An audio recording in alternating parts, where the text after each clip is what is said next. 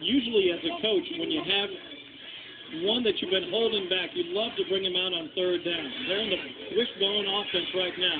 Pitching, perhaps a bit of razzle-dazzle. Instead, it's just a straight-up run to the right side, and once again, it is Sean Savoy fighting for the tough yards and getting around the corner.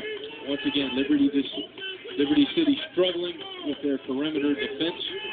This has really been one of the staples of this Beacon House offense all day long, Kevin. The sweep out of the wishbone. You got great blocking receivers.